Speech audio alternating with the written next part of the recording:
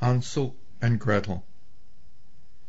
Far away, deep in a great forest, lived a poor woodcutter with his 2 children and their wicked stepmother.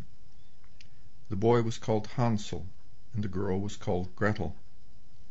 The poor woodcutter had very little food, and once, when a great famine fell on the land and there was almost nothing to eat, he could no longer procure even enough bread for his family. He often thought about this in his bed, and tossed about in his worry and anxiety, and one night he groaned and said to his wife, "What is to become of us? How are we to feed our poor children when we no longer have anything even for ourselves?" "I'll tell you what, husband," answered the woman. "Early tomorrow morning we will take the children out far, far into the forest to where it is the thickest. There we will light a fire for them, and give each of them 1 more piece of bread, and then we will go to our work and leave them alone. They will not find the way home again, and we shall be rid of them." "No, wife," said the man, "I will not do that. How can I bear to leave my children alone in the forest?" "Oh, you fool," said she, "then we must all 4 die of hunger, and you may as well nail down the planks for our coffins." So she left him no peace until he consented and agreed. "But I feel very sorry for the poor children all the same," said the man. The 2 children had also not been able to sleep for hunger, and had heard what their wicked stepmother had said to their father. Gretel wept sad, bitter tears, and said to Hansel, "Now all is over with us." "Be quiet, Gretel," said Hansel. "Do not worry yourself or be distressed. I will soon find a way to help us." And when the old folks had fallen asleep, he got up, put on his little coat, opened the door below, and crept outside. The moon shone brightly, and the white pebbles which lay in front of the house glittered like real silver coins. Hansel stooped and stuffed the little pocket of his coat with as many as he could get in. Then he went back and said to Gretel, "Be comforted, dear little sister, and sleep in peace. God will not forsake us or let any harm come to us." Then he lay down again in his bed. When day dawned, but before the sun had risen, the woman came and awoke the 2 children, saying, "Get up, you lazy sleepy heads. We are going into the forest to get firewood." She gave each a little piece of bread and said, "There is something for your dinner, but do not eat it up before then, for you will get nothing else." Gretel folded both pieces of bread under her apron, because Hansel had the pebbles in his pocket. Then they all set out together on the way to the forest. When they had walked a short time, Hansel stood still and peeped back at the house, and did so again and again. His father said, "Hansel, what are you looking at there and staying behind for? Pay attention, and do not forget how to use your legs." "Ah, father," said Hansel, "I am looking at my little white cat, which is sitting up on the roof, and wants to say good-bye to me." The wicked stepmother said, "Fool, that is not your little cat. That is the morning sun which is shining on the chimneys." Hansel, however, had not been looking back at the cat, but had been constantly throwing one of the white pebble-stones out of his pocket on the path. When they had reached the middle of the forest, the father said, "Now, children, pile up some wood, and I will light a fire so you won't be cold." Hansel and Gretel gathered brushwood together as high as a little hill.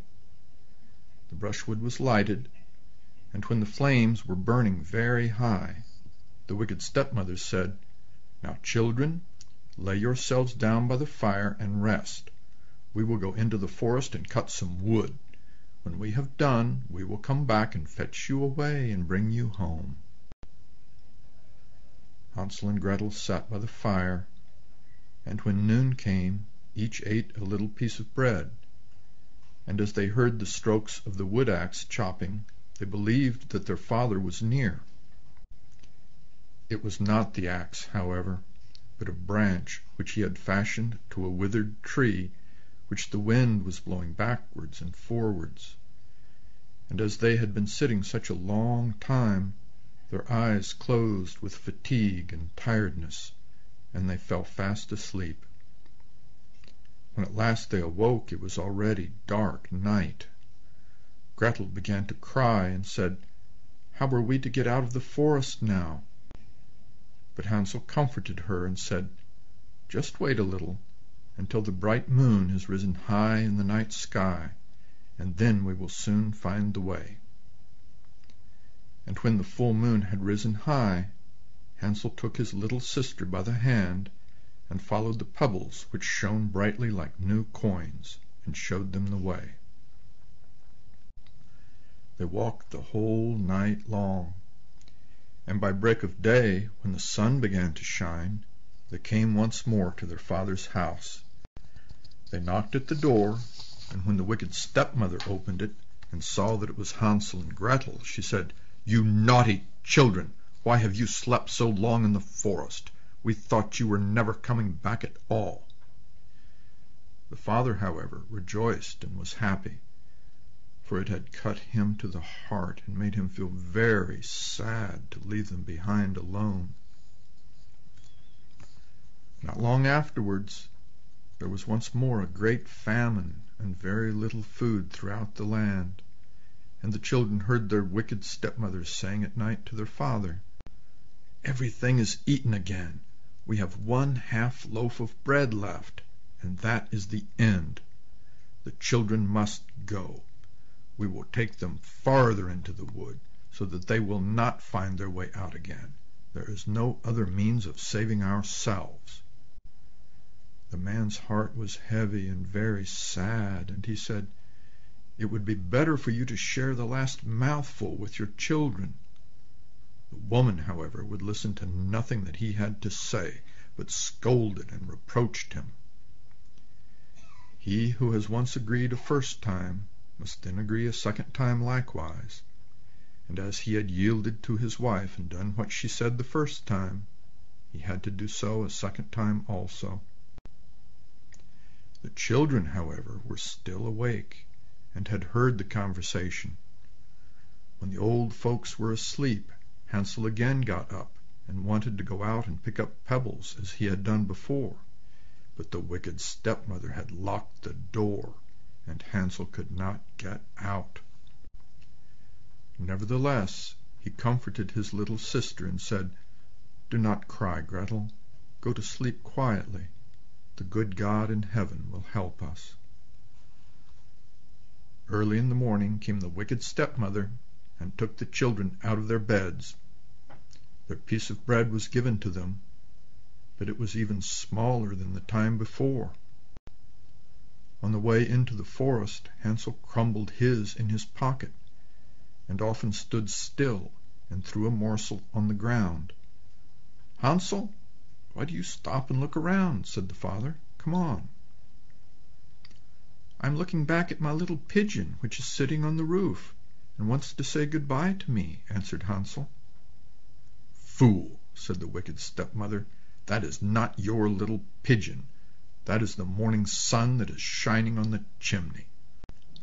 Hansel, however, little by little, threw all the crumbs on the path. The wicked stepmother led the children still deeper into the forest, where they had never in their lives been before. Then a great fire was again made, and the wicked stepmother said, "Just sit here, you children, and when you are tired you may sleep a little. We are going into the forest to cut wood, and in the evening, when we are done, we will come and fetch you away and bring you home." When it was noon, Gretel shared her piece of bread with Hansel, who had scattered his by the way. Then they fell asleep, and evening passed, but no one came to the poor children.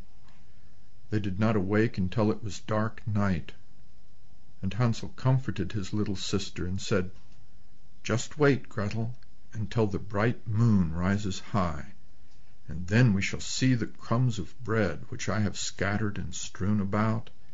They will show us our way home again."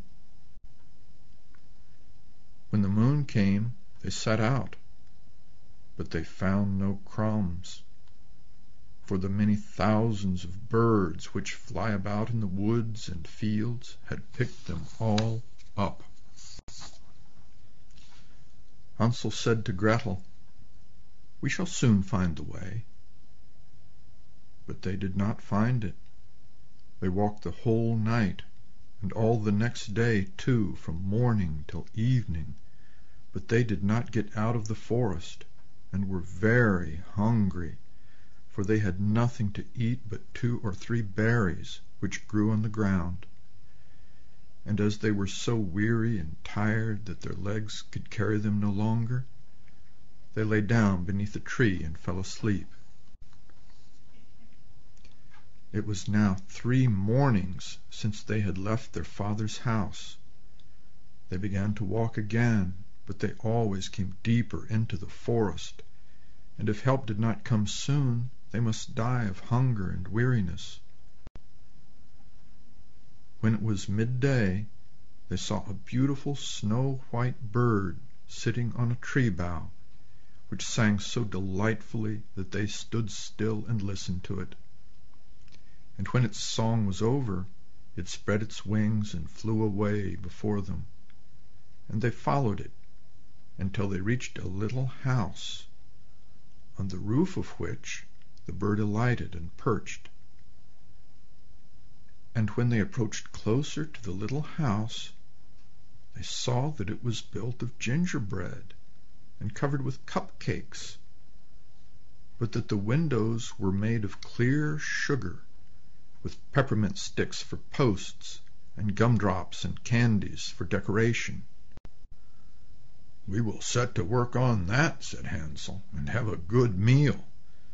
I will eat a bit of the roof, and you, Gretel, can eat some of the window. It will taste sweet."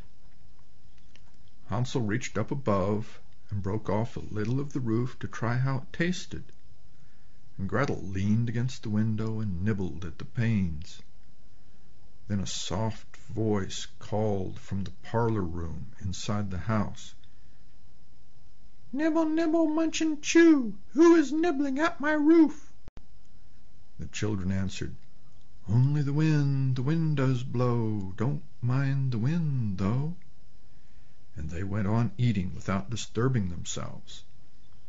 Hansel, who liked the taste of the roof, tore down a great big piece of it, and Gretel pushed out the whole of one round window pane, sat down, and enjoyed it. Suddenly the door opened, and a woman as old as the hills, who supported herself on crutches, came creeping out. Hansel and Gretel were so terribly frightened that they let fall what they had in their hands. The old woman, however, nodded her head and said, "Oh, you dear children, who has brought you here? Do come in and stay with me. No harm shall happen to you." She took them both by the hand and led them into her little house.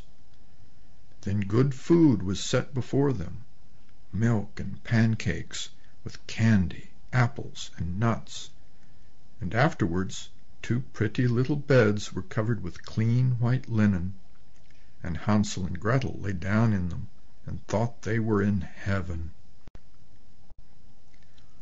The old woman had only pretended to be so kind. She was in reality a wicked witch, who lay in wait for children, and had only built the little house of gingerbread in order to entice and trick them there. When a child fell into her power, she captured it, cooked, and ate it, and that was a feast day with her. Witches have red eyes and cannot see far, but they have powerful noses that smell like dogs and are aware when human beings come near. When Hansel and Gretel came into her neighborhood, she laughed with malice and evil and said mockingly, "I have them, they shall not escape me." Early in the morning, before the children were awake, she was already up, and when she saw both of them sleeping and looking so pretty, with their plump and rosy cheeks, she muttered to herself, "That will be a dainty mouthful." Then she grabbed Hansel with her shriveled, wrinkly hand, carried him into a little stable where she kept her goats, and locked him in behind a door grated with iron bars. Scream as he might, it would not help him. Then she went to Gretel, shook her till she awoke, and screamed, "Get up, lazy thing! Fetch me some water, and cook something good for your brother. He is in the stable outside, and I'm going to feed him until he's fat. And when he is fat, I will eat him." Gretel began to weep and cry bitterly, but it was all in vain and useless, for she was forced to do what the wicked witch commanded and ordered her to do. And now the very best food was cooked for poor Hansel, but Gretel got nothing but old banana peels and peanut shells. Every morning the witch crept to the little stable and called, "Hansel, stretch out your finger so I can feel if you will soon be fat." Hansel, however, stretched out a little chicken bone to her, and the old witch, who had dim, weak eyes, could not see it, and thought it was Hansel's finger, and was astonished and surprised that there was no way of fattening him up. When 4 weeks had gone by, and Hansel still remained thin and skinny, she was full of impatience and would not wait any longer. "Now then, Gretel," the witch called out to the girl, "get busy and bring some water. Let Hansel be fat or lean, I don't care. Tomorrow I will catch him and cook him." Oh, how the poor little sister did lament and cry when she had to fetch the water, and how her tears did flow like water down her cheeks. "Dear God, do help us," she cried. "Just keep your noise to yourself," said the old witch. "It won't help you at all." Early in the morning, Gretel had to go out and hang up the cauldron cooking pot with the water, and light the fire. "We will bake bread first," said the old woman. "I have already heated the oven and fixed the bread dough to heat it up and bake it hot." She pushed poor Gretel out close to the oven, from which flames of fire were already darting up high. "Crawl in," said the witch, "and see if it is hot enough, so that we can put the bread dough in." And once Gretel was inside, the witch planned to shut the oven and let Gretel bake in it, and then the witch would eat her too. But Gretel was smart and clever, and saw what the witch had in mind, so Gretel said, "I do not know how I am to do it. How do I get in?" "You silly goose," said the old witch woman. "The door is big enough. Just look, I can get in myself." And the witch climbed up and poked her own head into the oven. Then quickly Gretel gave her a push that shoved the witch far inside the oven, and shut the iron door and locked the bolt tight. Oh, then that witch began to howl quite horribly, but Gretel ran away, and the terrible evil witch was stuck in the oven and couldn't ever get out again. Gretel ran like lightning to Hansel, opened his little stable door, and called out, "Hansel, we are saved! The old witch is dead!" Then Hansel sprang like a bird from its cage when the doors opened. How they did rejoice and be happy, and embrace each other, and dance about and kiss each other. And since they no longer had any need to be afraid of her, they went into the witch's house, and in every corner there stood chests full of pearls and jewels and gold. "These are far better than pebbles," said Hansel, and thrust into his pockets whatever could be got in. And Gretel said, "I too will take something home with me," and filled her apron full. "But now we must hurry away," said Hansel, "so that we may get out of the witch's forest." When they had walked for 2 hours they came to a great big lake of water. "We cannot cross over," said Hansel. "I don't see a foot plank or a bridge to walk on." "And there is no ferry boat," answered Gretel, "but a white duck is swimming over there. If I ask her, she will help us over." Then Gretel called out, little duck, do you see? We need your help, Hansel and me. There's not a boat or a bridge in sight. Take us across on your back so white." The duck swam over to them, and Hansel seated himself on its back and told his sister to sit beside him. "No," replied Gretel, "that will be too heavy for the little duck. She shall take you across first, and then me, one after the other." The good little duck did so, and when they were safely across and had walked for a short time, the forest seemed to be more and more familiar to them, and after a while they saw from far away their father's house. Then they began to run, rushed into the front room, and hugged their father's neck. The poor man had been so sad and terribly unhappy from the first hour he had left the children in the forest. The wicked stepmother, however, was dead. Gretel emptied her apron until pearls and precious stones and jewels spilled about the room, and Hansel threw one handful of gold coins after another out of his pocket to add to them. Then all anxiety and worry and trouble was at an end, and the little family lived together in perfect happiness forever after.